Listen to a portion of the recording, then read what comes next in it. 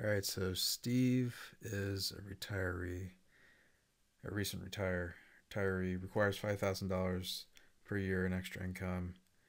He has $70,000 to invest.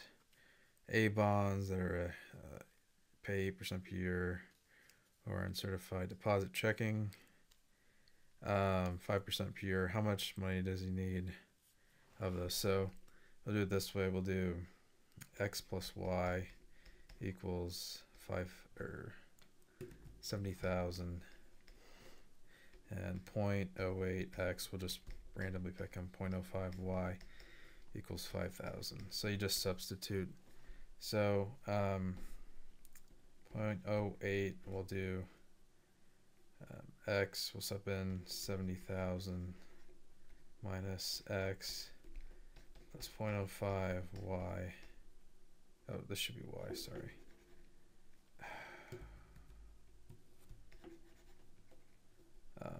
Equals 5,000.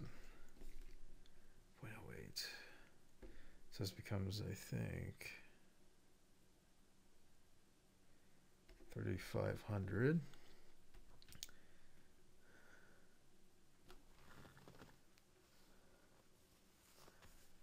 minus 0.08y plus 0.05y, and we get 3,500 minus 0.03y is equal to 5,000. Give me a second. I need to make a correction. This should be 5,600. I should have known that. All right. Okay.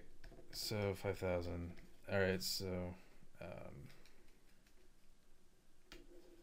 this ends up becoming negative 600. All right. Negative 600 divided by negative 0.03 equals, in y we need $20,000, so that means in x we need 50,000.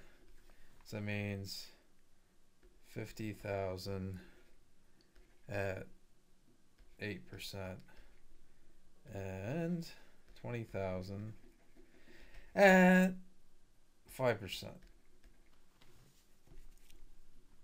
for 5,000 and interest. That's it. All right.